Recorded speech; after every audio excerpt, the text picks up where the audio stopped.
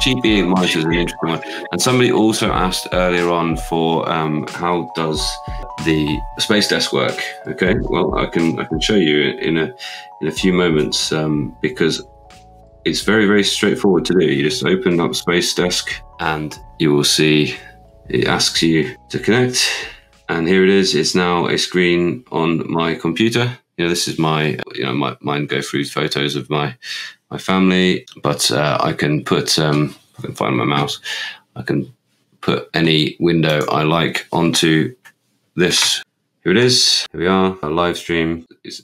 This is now a monitor on my computer that I can operate with the same thing there as well. I'm actually looking at an e-ink monitor and discussing that. I'll just close this down now and go back to that. You see, SpaceDesk is a very viable alternative to getting a dedicated monitor. So that's a really good way of doing that. This is certainly not a cheap e-ink monitor, but my question at the minute is this is not much more expensive, a tiny bit more expensive than some dedicated monitors. So I'm wondering if a cheap e-ink monitor involves just actually using what already exists in the Android ecosystem and using SpaceDesk.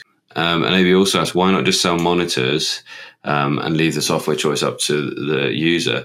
Yeah, I think the problem is that Boox have the difference you can see between some of these devices and how far along Boox are, shows you that it's not easy to code and make things look brilliant on e-ink. So, for instance, the Lenovo, I find lots of ghosting, lots of things on here because they just haven't developed yet the algorithms to really clean up the e-ink as it refreshes.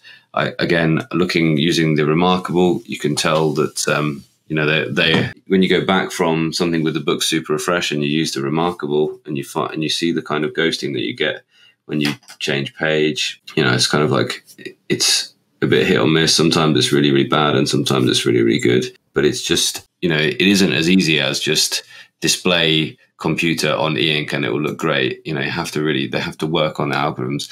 And I think that probably the people who crack the monitors will be the people who manage to have some kind of processing on the monitor to run the e-ink refresh rate and accept the feed and be able to sort of live optimize whatever's being fed to it to make it look good.